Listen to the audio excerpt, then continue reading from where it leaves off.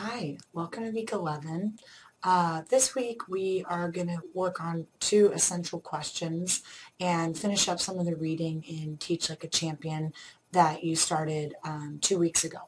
So basically, as we finish chapter 6, which was setting and maintaining high behavioral expectations, and then doing a kind of skim through chapter 7, which is building character and trust, we're focusing on this creating a classroom climate that minimizes disruptions and creates a climate for success. And I think by utilizing some of the techniques or thinking about some of the techniques that are presented in Teach Like a Champion, you can be successful in doing this in your own classroom. So, we're going to read pages 191 through 223 and then watch those video clips. I think the video clips are really a great addition to this text because it allows you to kind of see it in action.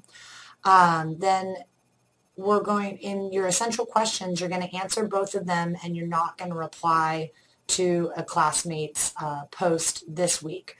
So in the first essential question, I want you to describe one of the techniques that you read about in like 39 through the techniques 39 through 49. So choose one of those techniques and either describe how you've seen it being used in practice, maybe in your mentor's teacher's classroom or another teacher you've observed.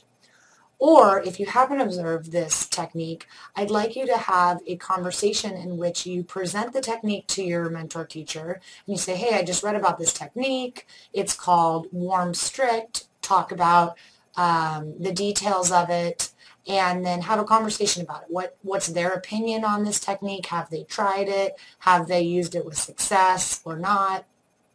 If you don't want to talk with your mentor teacher, you can choose to have correspondence with a classmate. So you could do that through email. I would recommend, if possible, getting together with them and saying, have you seen this in your mentor teacher's classroom, or what do you think about this specific technique? And then in your post, talk about the conversation that you had either with your mentor teacher or with that classmate.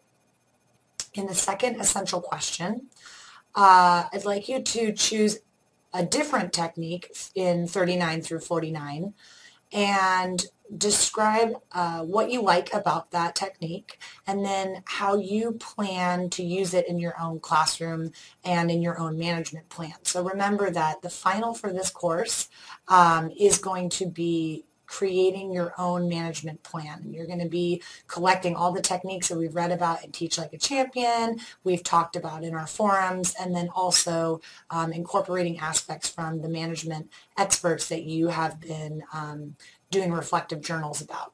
So both of these essential questions need to be answered by Wednesday, November 7th. I would encourage you to do them as early as possible because next week we're going to be doing our reflective journal as well.